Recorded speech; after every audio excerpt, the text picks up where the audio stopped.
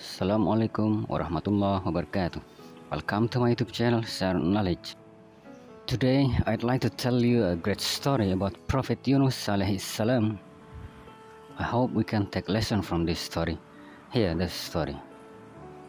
Prophet Yunus alaihissalam was sent by Allah to the people of Nineveh in Mosul.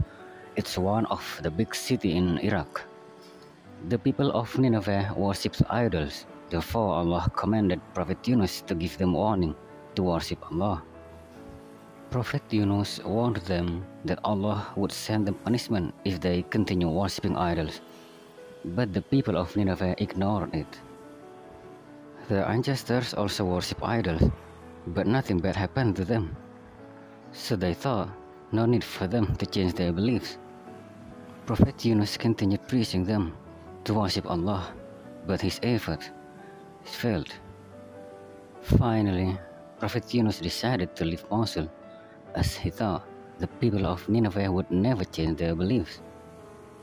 He tried to find another place where the people would accept him and his teaching.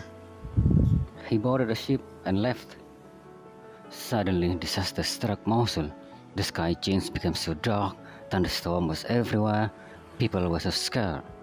All people tried hard to save themselves and cried out for help. In such a situation, they remembered Prophet Yunus. They remembered his warning. They thought if they didn't ignore his warning, it wouldn't have happened. They repented. They realized their mistake. They asked God for forgiveness and wished the Prophet Yunus to return. And Allah, the most gracious and the most merciful, forgave them. In the ocean, the ship was suddenly struck by a terrible storm. Prophet Yunus and all the people were scared. Huge wave jumped up high and struck the ship. The ship started losing its balance. In a panic, people took their luggage and threw it all to the sea to regain the balance, but it wasn't enough. Then, another solution: one passenger must be thrown off the ship. They decided to do lottery to choose one of them to be thrown off. They thought the fairest way is by writing the names on a piece of paper.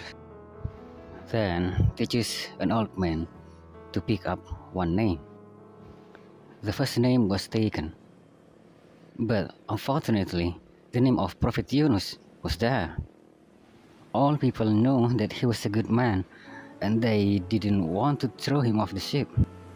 So they decided to give Prophet Yunus another chance.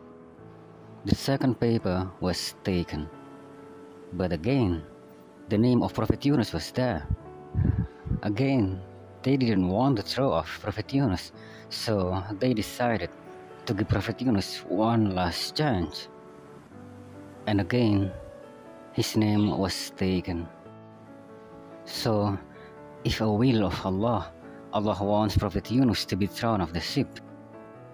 The ship and all the people left Prophet Yunus alone in the ocean.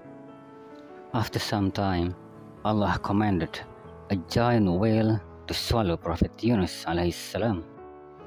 The giant whale swallowed Prophet Yunus alaihissalam and kept him in its stomach. Prophet Yunus was fainted for a while, and after some time he woke up and he didn't know where he was. He felt so scared because it was so dark. He thought it was in the grave, but soon he realized that it was in the stomach of a giant whale. In the stomach of the whale, Prophet Yunus realized his mistake. He left the people of Nineveh in Mosul without asking Allah permission. Prophet Yunus repented, praising Allah, asked him for forgiveness, and said, La ilaha illa anta, subhanaka inni kuntum minaz zalimin, which means there's no God but Allah, glory be to you, I've been one of the wrongdoers. Angels in the sky heard Prophet Yunus praising Allah and asked Allah to forgive Prophet Yunus alaihissalam. The angel also asked Allah to release Prophet Yunus from the darkness of the stomach of the whale. Allah accepted the dua and commanded the giant whale to cast the Prophet Yunus onto the shore. The giant whale went to the shore and threw Prophet Yunus out of its mouth. After staying for a long time in the stomach of a giant whale, Prophet Yunus felt so hot under the sunlight. So Allah commanded a tree to grow and gave Prophet Yunus shade and fruit. After eating some fruit, Prophet Yunus alaihissalam regained his strength and came back to the people of Nineveh in Mosul.